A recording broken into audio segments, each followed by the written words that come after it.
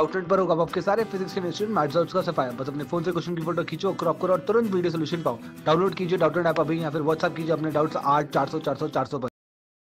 इस क्वेश्चन में हमसे बोल रहा है कि कार्बोनिक एसिड H2CO3 जो कि एक डाइप्रोटिक एसिड है has Ka1 value 4.0 into 10 to the power minus 7 and Ka2 value 7 into 10 to the power minus 11।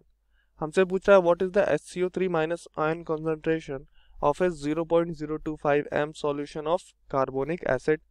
यहाँ पे HCO3 माइनस आयन का कंसंट्रेशन हमें बताना है और यहाँ पे कार्बोनिक एसिड का हमें यहाँ पे गिवन है कॉन्सेंट्रेशन, और डाइप्रोटिक एसिड है तो उसके दो इक्विलिब्रियम वैल्यूज दे रखे हैं Ka1 एंड Ka2 कांस्टेंट यहाँ पे गिवन। तो यहाँ पे हम रिएक्शंस की बात करें सबसे पहले तो ये H2CO3 जो कार्बोनिक एसिड है ये आयोनाइज होगा सबसे पहले किसमें, HCO3 minus plus H plus में, इसमें ये आयोनाइज हो जाएगा और इसके लिए ये क्या आएगा Ka1 आ जाएगा ये।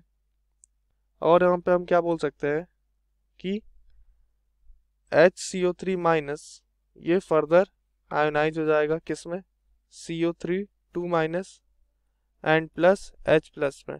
तो इसके लिए क्या है, ये इक्विलिब्रियम कांस्टेंट की value Ka2।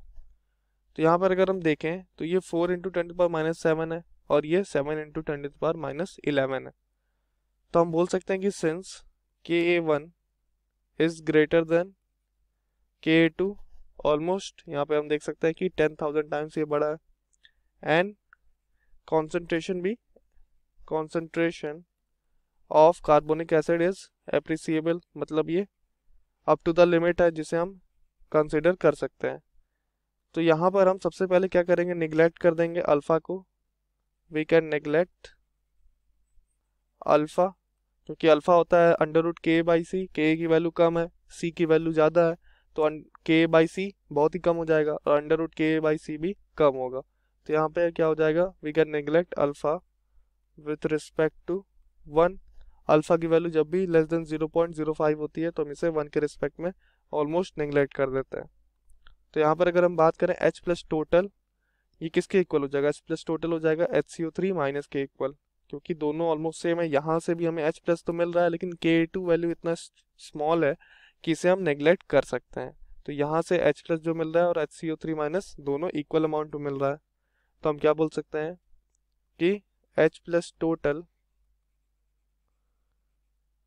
Is almost equal to, वैसे तो हम यहाँ और यहाँ दोनों के H प्लस को ऐड करेंगे लेकिन सेकेंड H प्लस बहुत ही स्मॉल अमाउंट में है, तो H plus total almost equal to HCO3 minus Ka1 पे ही डिपेंड करेगा। तो यहाँ पे Ka1 कितना आ जाएगा, जो Ka1 आएगा रिएक्शन की बात करें तो Ka1 इज इक्वल टू कितना, प्रोडक्ट का concentration H plus total into HCO3 minus का concentration and divided by H2CO3 का कॉन्सेंट्रेशन। तो Ka1 की वैल्यू कितने दे रखी है, ये दे रखी है 4 into 10 to the power minus 7 और ये दोनों ऑलमोस्ट इक्वल है, इसे x स्क्वायर मान लेते हैं। और H2CO3 का कॉन्सेंट्रेशन कितना है, ये है 0.025, मतलब 25 into 10 to the power minus 3, 25 into 10 to the power minus 3। तो यहाँ से x स्क्वायर कितना आ जाएगा, ये आ जाएगा 100 into 10 to the power minus 10।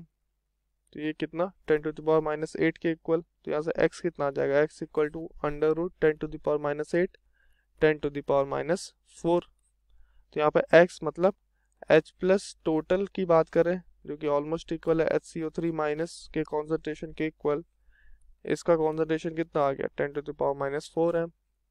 तो यही हमसे इस क्वेश्चन में पूछा था, what is the HCO3 minus ion concentration of a 0.0225 m solution of carbonic acid, कितना है 1 into 10 to the power minus 4। Option D is the correct answer.